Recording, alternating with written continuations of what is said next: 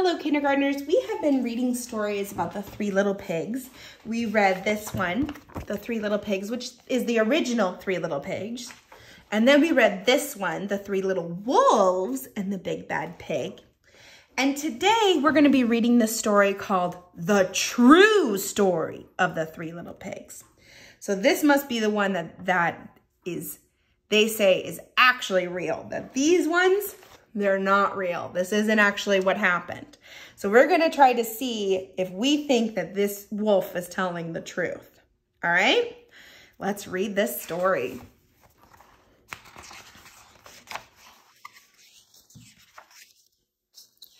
Everybody knows the story of the Three Little Pigs, or at least they think they do. But I'll let you in on a little secret. Nobody knows the real story because nobody has ever heard my side of the story. I'm the wolf, Alexander T. Wolf. You can call me Al. I don't know how this whole big bad wolf thing got started, but it's all wrong. Maybe it's because of our diet. Hey, it's not my fault wolves eat cute little animals like bunnies and sheep and pigs. That's just the way we are. If cheeseburgers were cute, folks would probably think you were big and bad too. But like I was saying, the whole big bad wolf thing is all wrong. The real story is about a sneeze and a cup of sugar. This is the real story. Way back in Once Upon a Time, I was making a birthday cake for my dear old granny. I had a terrible sneezing cold and I ran out of sugar. So I walked down the street to ask my neighbor for a cup of sugar. Now this neighbor was a pig, and he wasn't too bright either. He built his whole house out of straw. Can you believe it? I mean, who in their right mind would build a house of straw? So, of course, the minute I knocked on the door, it fell right in. I didn't want to just walk into somebody else's house. So I called, little pig, are you in? Nobody answered. I was just about to go home without a cup of sugar for my dear old granny's birthday cake. That's when my nose started to itch. I felt a sneeze coming on. Well, I huffed and I snuffed and I sneezed a great sneeze. And you know what? The whole straw house fell down right in the middle of the pile of straw was the first little pig. He had been home the whole time. Well, it seemed like a shame to leave a perfectly good ham dinner lying there in the straw. So I gobbled it all up. Think of it as a big cheeseburger, just lying there. I was feeling a little bit better, but I still didn't have my cup of sugar. So I went to the next neighbor's house, and this neighbor was the first little pig's brother. He was a little smarter, but not much. He had built his house of sticks. I rang the doorbell on the stick house, and nobody answered. I called Mr. Pig, are you in? And he yelled back, go away, wolf, you can't come in. I'm shaving the hairs on my chinny chin. I just grabbed the doorknob when I felt another sneeze coming on. And I huffed and I puffed and I snuffed and I tried to cover my mouth, but I sneezed a great sneeze.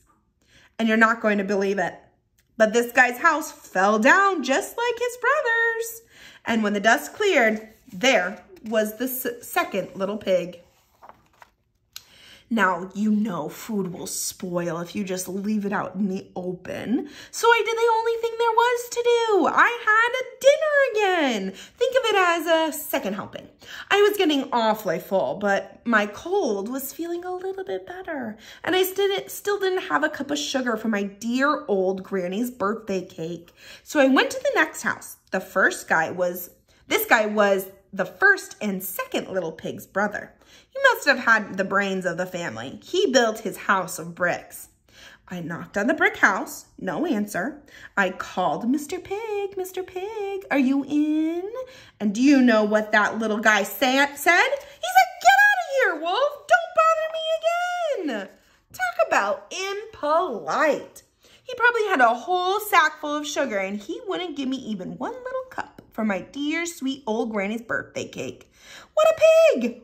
I was just about to go home and maybe make a nice birthday card instead of a cake when I felt my cold coming on. I huffed and I snuffed and I sneezed once again. Then the third little pig yelled, "And your old granny can sit on a pin."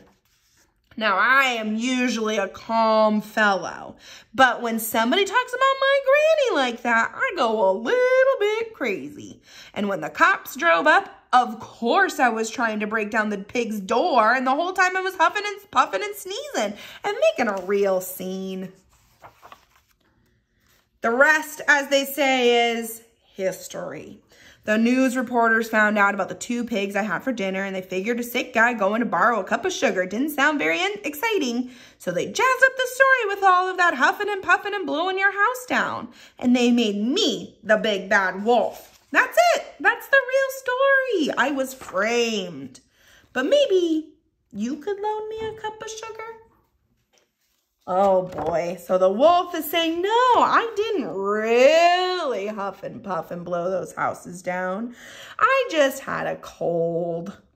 Now, my question is, do you believe him or do you not believe him? So you're gonna get this piece of paper out and we're gonna write if you believed him or not. All right, so you are gonna write, I think he told the truth, or I do not think he told the truth. So what do you think? Do you think the wolf was telling the truth or not? And I want you to write that right here, that you think he told the truth or he wasn't telling the truth. Do you think this is the real story or do you think this was the real story? Then down here, I want you to draw and color a picture of your favorite part of the story. All right? So this is what we're going to be doing today for our reading. Go ahead and write what you think. Do you think he was telling the truth or do you not believe him? What do you think? Go ahead and do this and then post a picture of it on Seesaw.